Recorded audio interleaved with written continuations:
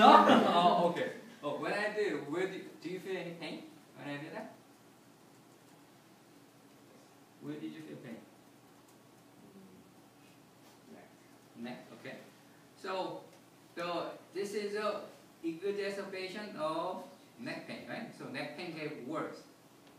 But the distraction positive is relief of radiating pain. So actually for test, when you write down, it's negative. Because positive finding is relief of pain, relief of radiating pain. Right, so you write down negative distraction. It's significant finding neck pain. But it's negative because positive finding is relief of pain, relief of radiating pain. Okay? That's distraction test.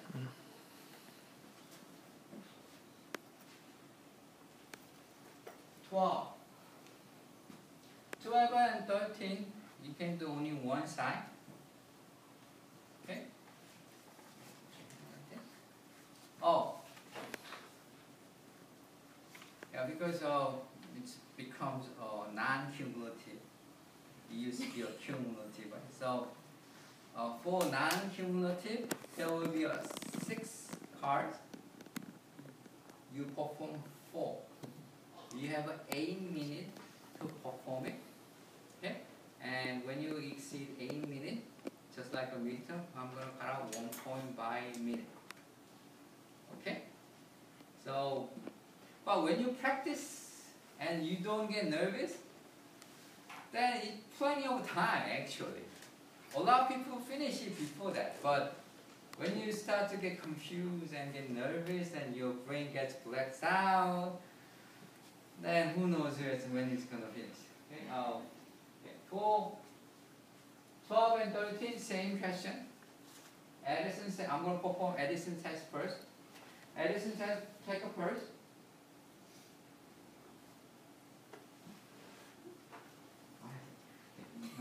No. Take a deep breath in. Hold your breath. Take your head up. All the way up. And turn towards me. Right. Okay. And you can breathe now. So you are looking for change of pulse volume, which means the pulse quality. You're looking for change of pulse quality. That's what you mean for change of pulse volume. Okay? That's Edison test. For reverse Edison is take a deep breath in, take your head up, all the way up, turn your head to the other side.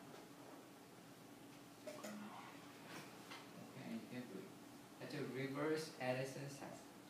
Okay? 12 and 13.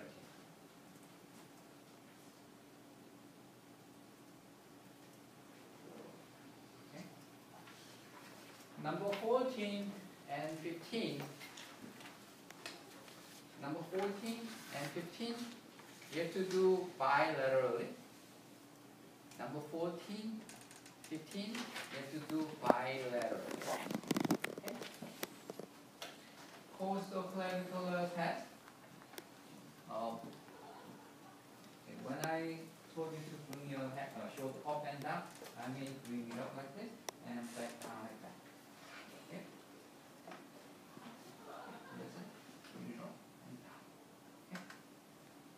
And you take a pulse. You take a deep breath in, hold your breath up, and bring your shoulder up and down. Okay? And you can breathe. Okay? Also changing of pulse volume. Okay?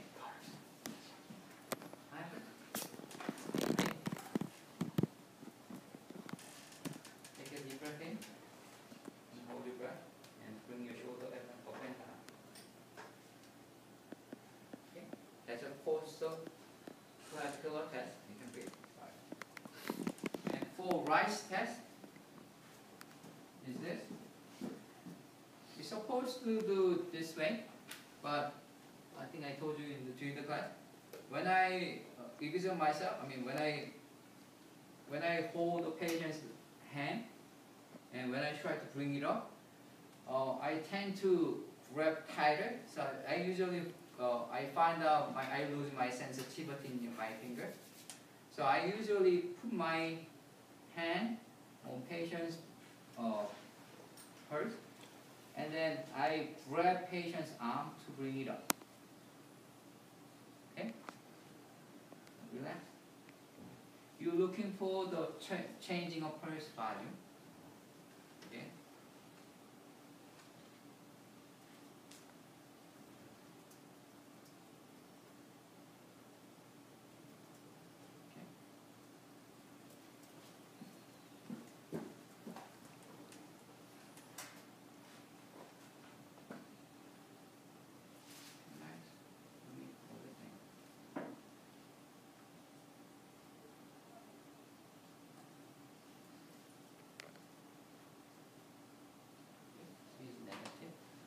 Rice test. Rice test, let's say changing the pulse volume on the right side was like this much, and this side was this much, and this is a positive side. Understand? When you perform the test, changing volume was on the right side was this much, and the other side was this much, then this is the side that is positive. Okay, that's why you have to do both sides of rice test. Okay?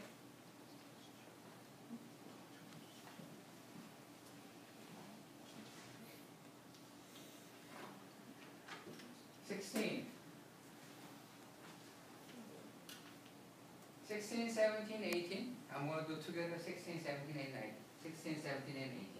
Okay. For Doburn's push button test is put your arm down like this. Okay. Find the acromion. Find the AC joint, and a little bit lateral to it. That's acromion. Just below the acromion. Palpate the space just below the acromion. Is this sensitive? Yes. Okay. Then you do not move your finger. Put your finger on that area that you just palpated. Okay. And then ask the patient, can you hold your arm up like this? Can you hold it up? Okay. And then you press it one more time. How do you feel now? Is it better? Same words. Still sensitive? No? Better? Okay. Put it down. Okay. So when patient bring it up, the arm up, and the pain gets better, then it's positive for Doburn's push button. Okay. That's a bursitis, right? And supraspinalis press test is, can you bring your arm like this? And can you move forward a little bit? Oh, no, not yet, just your arm. So I think suppose in the handout 90 degree at abduction, flexion 30 degree, and 15 degree downward, I think. Right here. Okay, but I just watch the patient's muscle. You're testing for supraspinalis muscle. As long as this muscle just looks straight, aligned with the arm, that's the right area to put it on top. Okay? So you as a patient, put the patient's arm in this position, 90 degree, 90 degree at the abduction, 30 degree forward, and 10 degree down and thumb down. Okay? One more time. Hold it right here. Okay? Stabilize patient's body. I'm going to push this down, you push it up. Okay? Ready? Up. Any pain? Put it down. Okay? That's a supraspinalis press test. Okay? Remember the empty beer can test? Right? And remember more back that days, you know? Come on. Okay. Yoga sense test. Yoga version test is you have to find the groove on humerus. Okay, it's right here. A lot of people is sensitive, and you have to ask the patient, can you put your elbow close to your body? Okay. Try not to move or bring your elbow out. Or, do not bring your elbow away from your body. Okay. And you're gonna hold the patient's arm, hands. Okay. And then I'm gonna do this way, like that. And you're gonna against it. Ready? Okay. And your intention on here. This one is not really matter. Your intention is here. You're looking for popping sensation on here or slippage sensation underneath this finger. Okay, that's a positive finding. Okay, so you have to do one more time. Okay, I'm going to bring your arm right this way, and you're going to against it. Ready? Okay. Your intention once again is here.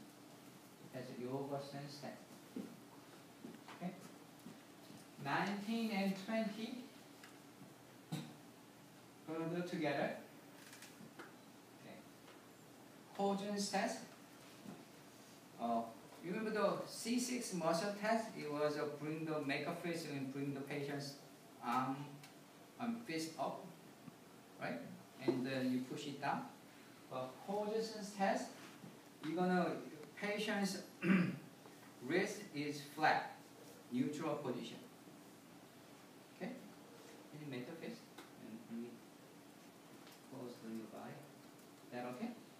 Okay. Then stabilize patient's wrist. Okay. I'm going to push this down. You're going to push your fist up to the ceiling. Okay. Ready? Push it up. Push it up. Push it up. Okay. Here you go. Okay. So movement for the patient is same, but it's a little bit different. The starting position, C6 is right here, like this. But Hodgins is neutral. You have to bring the patient's fist upward. C6 is you have to put the patient into extension.